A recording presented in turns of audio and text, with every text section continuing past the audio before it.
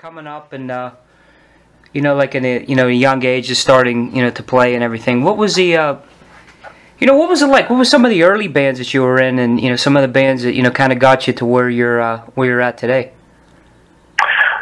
That's a good question. I was playing in a club band. I actually dropped out of college, which didn't make my parents all that happy to play music. And I was in this club band in Long Island called Devias, and we started playing, the local Long Island club circuit. And it wasn't really moving along all that well. But then one day we played at the club, and my good friend Tommy Henderson, who I've now known for many years, happened to be in the crowd, and he was in Warlock at the time, and they needed a guitar player. So he contacted me.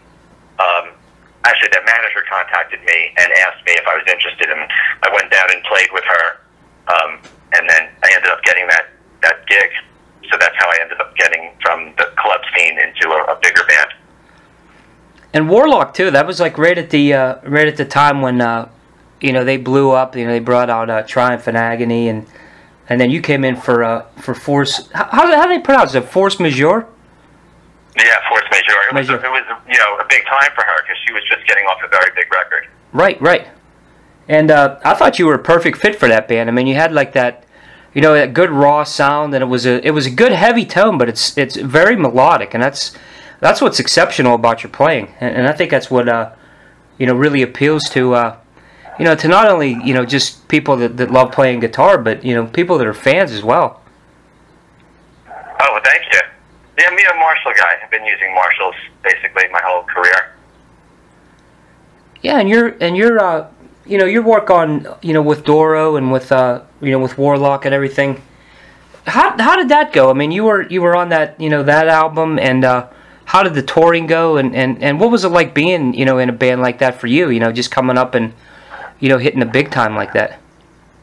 That was an interesting experience for me because I went from playing clubs I did the Force Majeure record, and then we got on a big tour in Europe, and one of the first shows we did was playing the Metal Hammer Festival, opening up for Ozzy in front of like 30,000 people. And that was the first time I'd ever played in an arena, so I actually have a very vivid recollection of what went on before that show. I remember being really nervous, Right, and I can imagine. It was all very good experience for someone. I was only, I was like 25 years old or something. No, younger, 23.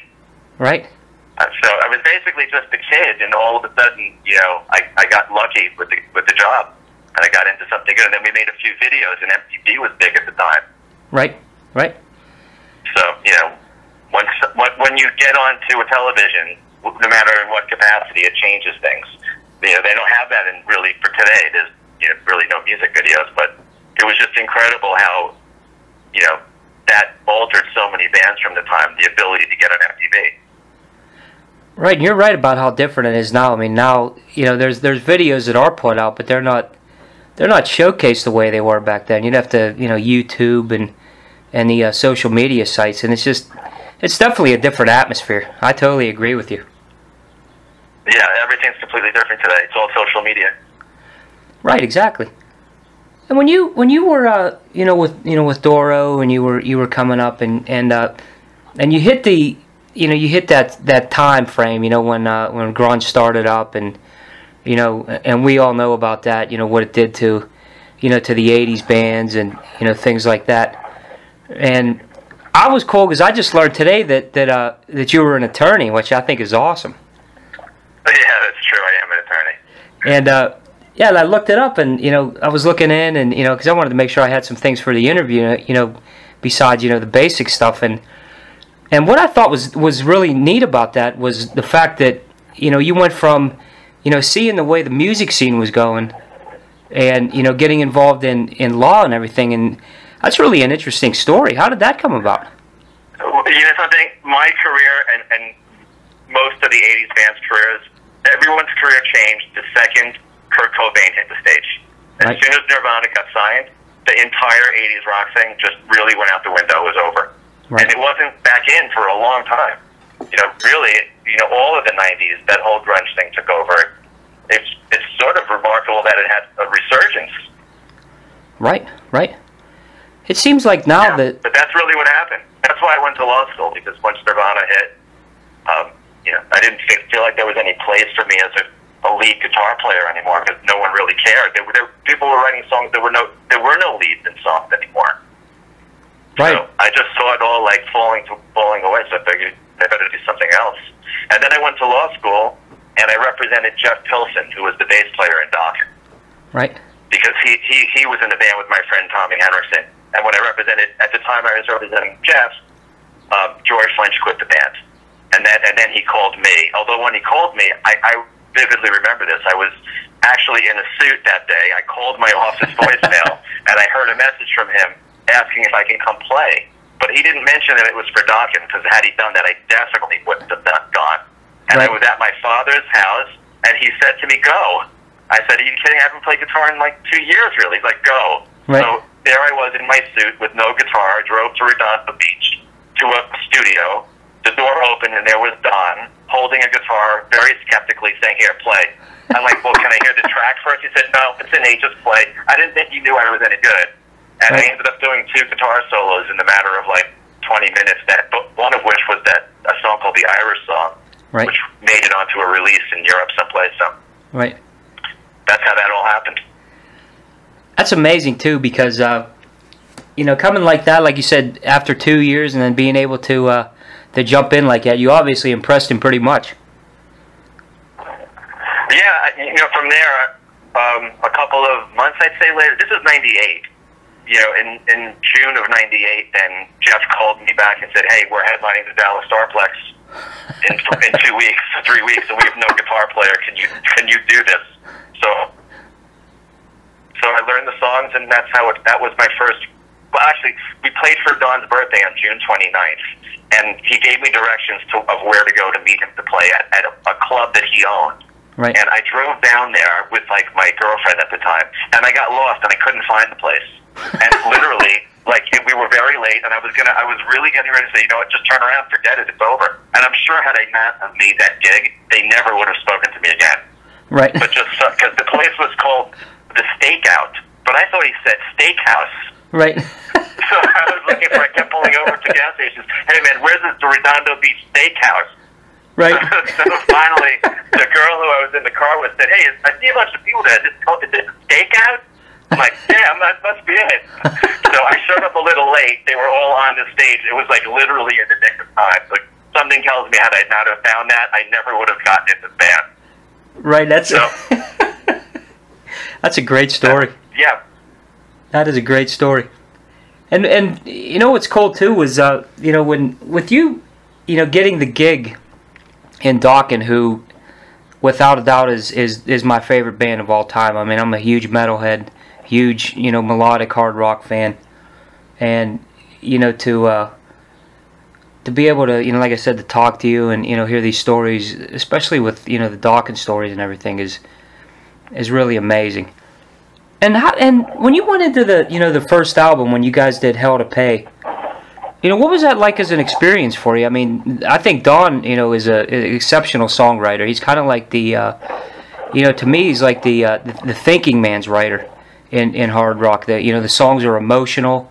There's tons of feeling, and I think your guitar style, I mean, it matches the song style and the writing style perfectly. Oh, thank you.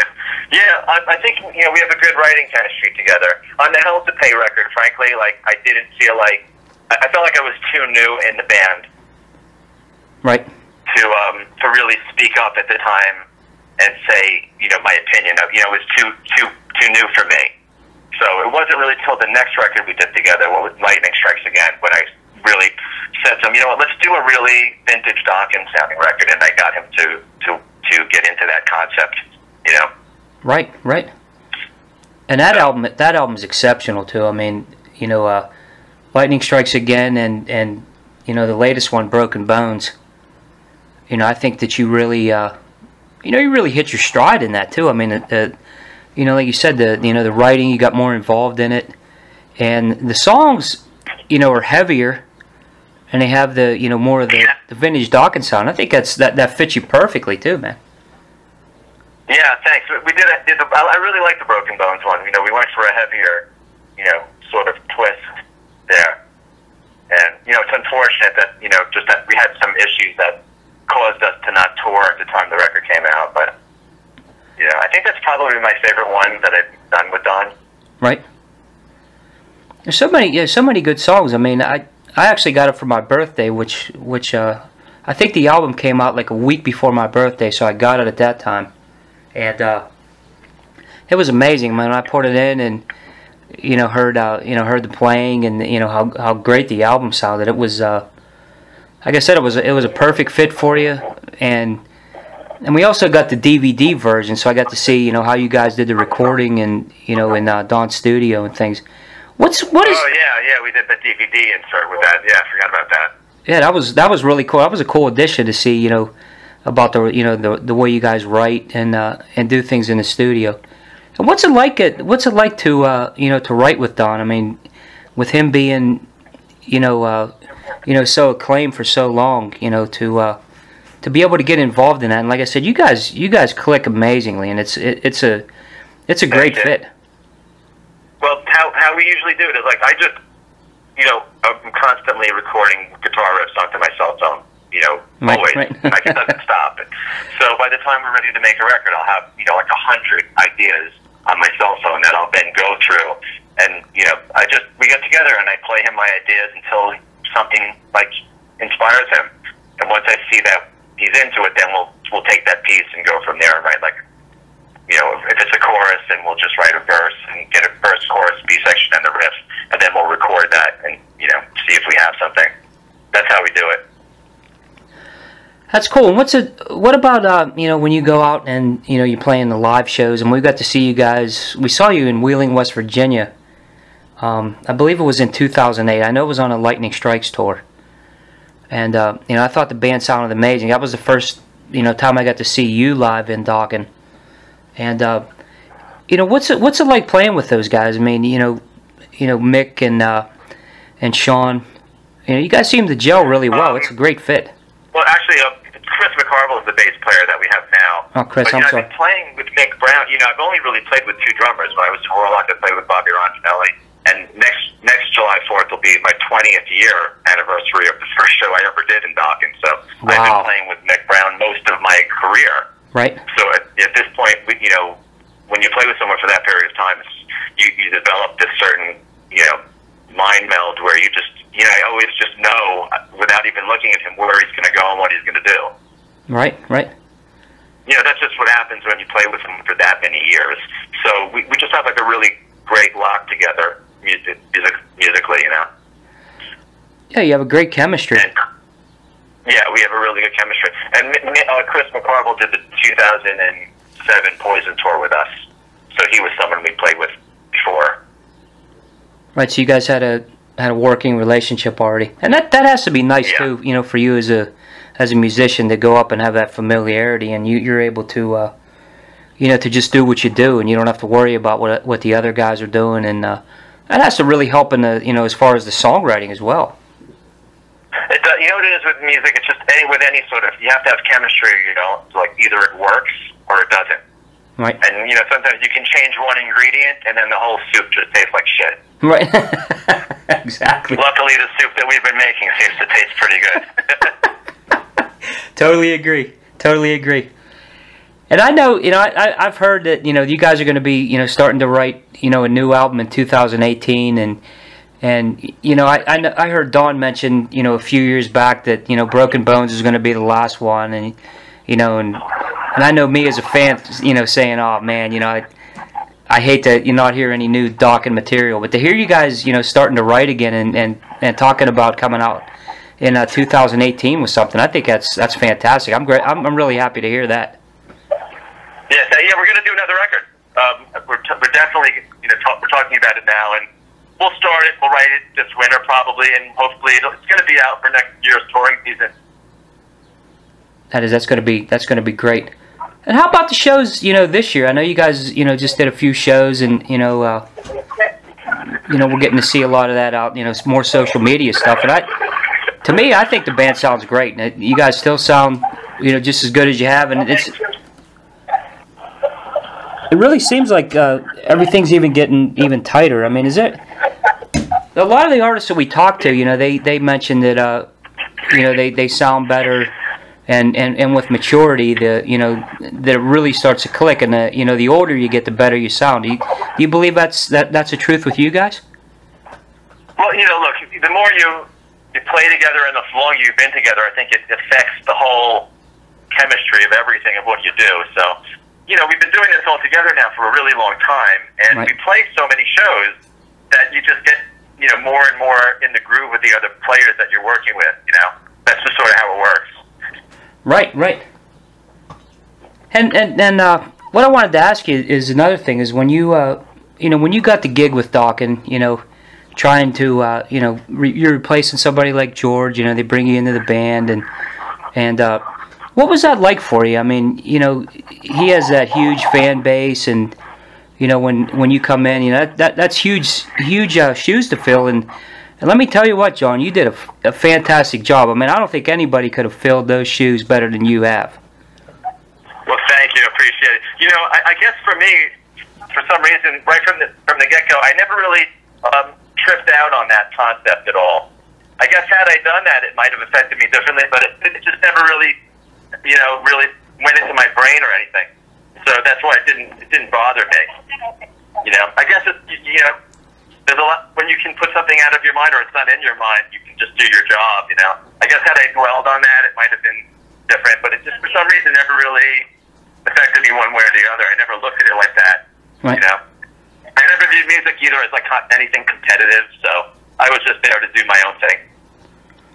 And I think you have. I think you know, the fans and everybody's really starting to see, you know, they're really starting to see the, you know, the separation now. Hey, this is Jon Levin now, and you're starting to get, you know, people that your influences right now, and I think that's, you know, that's really, you know, saying something. That's really it's great to hear that. I really appreciate that. That's really kind of you.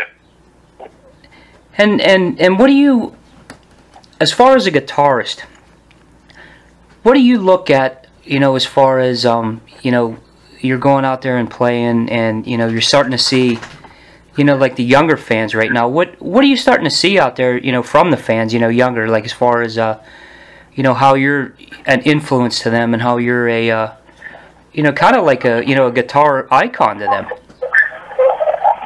thanks. Well, you know, it's great to see the young generation now being exposed to our music. Right. You know, because that's what's going to keep this going. And, you know, if it wasn't exposed to the kids, then, you know, at some point, then the whole new genre comes in and the whole genre can die off. So we're fortunate that now youngsters are learning about our music, you know. It keeps the flame burning. So that's a wonderful thing, you know. Right. And we've been noticing, you know, a lot of the shows that we go to, you're starting to see, you know, a lot of younger kids there. I mean, kids that are, you know, 15, 16 years old. I mean, really getting into it, knowing the lyrics and things like that. So, you know, it's like you said, it seems like it's making a resurgence. I mean, in America, I know it's always been, you know, big in Europe. Is that what you're starting to see as well? Yeah, absolutely. Because when I look at the crowd, I see the entire gamut of age range, from very young to the elderly. Right, so right. It's really something incredible to see, you know. Exactly. And as far as you as a songwriter too, John, you know, you guys are going, like you said, you're going to start, you know, eventually writing the, you know, the new album and everything. Is there going to be any, you know, ways that you want to go in as far as an album? I mean, you looking to do like a vintage Dokken album, or is it just going to be, you know, something that you want to? No, we want to do vintage Dokken album. We've already been discussing it. We just want to do another vintage Dokken record that's straight up the middle for the fans, you know. Right. There may be one or two songs that we stretch out on, but that's what the fans expect, and that's what we want to deliver on, you know. I think you guys, you know, do it. I mean, even on, you know, Broken Bones, it's still, you know, it had the vintage sound, but I think you brought a new, you know, a little new twist to it on a few of the songs for the new millennium. It has like a, you know, like a, it doesn't have like any of the grunt sound. It just has a little more of the modern sound, which I think is cool, because it kind of transcends the, you know, the two generations. Yeah, on that record, you know, we managed to do a Dokken sounding record, but with a little different twist, and that's what I really sort of liked about that one. But on this one, we're going to just go straight up the middle. That's going to sound awesome. I know us as fans, you know, we're really looking forward to it. You know, anything that you do, anything that you do. how about as far as touring wise? I know you guys are you're still doing a lot of dates. What what's some of the things that are coming up right now that the fans are can look forward to? Well, we just got back from Europe. We just did the Bangerhead Festival in Germany. Right. And then we're going to do this festival in England, in Kent, England, a week from now. So you guys are still playing a decent amount, and it's that's good. I mean, I'm glad that that Don decided to stick with this lineup, and I know he's happy with the way it sounds, and I think you guys are doing a fantastic job, with that lineup. I think it's a great sound, and I think everything is, really it's setting a, it's kind of setting the past, back, and keeping the future separate, which I think is cool with the band. Oh, sorry, I just lost a little bit of what you said. You were saying that you were happy that Don stuck with this lineup? Yeah, I said I'm happy that he decided to stick with the lineup. I know people question getting the old band back together, but I think it's great what you guys are doing right now. I think it's there's a Dokken that from the past, but then there also is the Dokken of today and the Dokken of the future, and I think that's just saying, hey, this band continues to grow, and I think it's great what you're doing. I'm really happy with what you guys are doing right now. Well, thanks, man. I agree, and I think that it's always good when you have the right lineup and you stick with one thing, and everyone has an opportunity to reach out and grow. Right, exactly. And how about you as a guitarist, John? I mean, if you had to answer, the question, I mean, what would you want your legacy to be as far as a guitarist in hard rock and metal? What would you want that to be? Well, I think the most important for me thing is that I remember when I was a kid and I was inspired watching another musician play, and sometimes when I can see that I affected someone, when I look in their eyes, I can see I got through to them and brought them some sort of happiness or whatever it may be. That's the most important thing for me as a musician. Right. More than anything else. Yeah, for me, playing music was never about money or anything else. And doing the best I can with my instrument and my craft, and trying to be the best player I can be, and to the extent that I can, put out some influence on someone else that gives them the same amount of inspiration that I had when I was a kid. Right. That's the best thing. And I think you've definitely done that. I think you've made a mark on the music scene now. And a lot of guys that that I know in the business, and like local artists here, are really influenced by your playing, and so everything that you're doing out there, man, we're listening. We support. I think me personally, the stuff that you play, man, just blows me away. It's great to listen. There's so much feeling, there's so much melody, and it's exceptional, and I appreciate it. Thank you so much. I can't tell you how much that means to me. Really, thank you very much. It's things like that make me want to keep on going. Yeah, you really are, man. You're an amazing guitarist, and I think what's great now is you're starting to hear your name mentioned up there now with the with the guys that have already made the noise, and now they're starting to say, hey, Jon Levin, man, listen to this guy, he's really bringing it, and all these albums, man, right now, I mean, you really are, man. You are bringing it, and it comes across. It's amazing. It's a pleasure to hear you play, and I look forward to the new stuff, and I look forward to seeing you guys, do a tour in the U.S. maybe next year or whatever. Thanks, Rob. Definitely hit me up when we're in your town, and let's meet. I'll get you on the list, and be great to see it. Oh, you got it, John. Hey, is there any last words you'd like to get out there for the fans or anything? Just wanted to thank all the fans for coming out and supporting us all these years. And, they're the most important thing. Without the fans, we have nothing. And thank you so much, really. Oh, you're welcome. And I want to say at the end here, man, I think you're a great guitarist. You're an influence to me, as a fan, and all the musicians, in this area and on the scene. And I'll be a Dokken fan for life, man. I really appreciate what you guys do. amazing songs, amazing writing. You know, to me, the best melodic hard rock band, in my opinion. Thanks so much, man. Really appreciate it. All right, John. I wish you the best of luck, man. You know, I hope you know, everything that you guys do and the new album and everything is really successful. And I look forward to hearing more of your playing, man. Just keep doing it. It's amazing. You got it. Thanks, buddy. Cheers. All right, John. Have a good night. Thanks. You too. Thanks. Bye-bye.